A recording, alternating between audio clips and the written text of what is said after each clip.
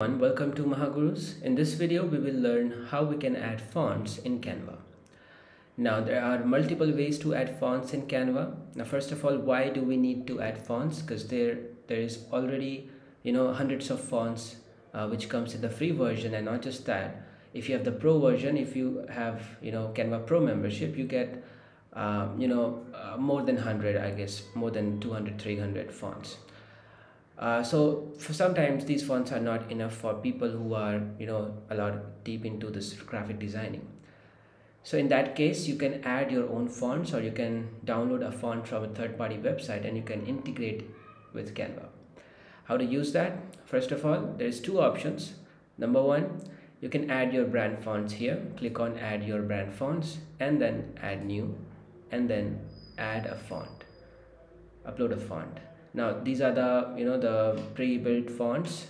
Select here, add new, and you can add your font. In my case, this is Air America. And whenever you download a font, you don't need to add the zip file. You need to extract that zip file, and then you will see this OTF font, OTF file that you have to click on open, or you can add. Now the second way to do the same is, let's say you are working on a project and you have this, let's say you have this this text box. Now to add or to change this font, what you can do is you can select this text box, click on this font options. Now here you have the option to upload a font. Click on upload, and you're gonna select the same and click on open. It says please confirm the following. Yes, upload anyway. It just takes few minutes, or sorry, it just takes few seconds to complete. And now you can search whatever the font you have uploaded. So I think this is the one. You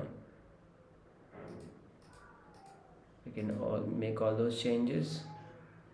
So this way, guys, you can upload fonts in Canva. If you really like this video, please make sure you have subscribed to the channel and press the bell icon. And to watch more such videos, you can check our playlist, which you will find link in the description. Thank you.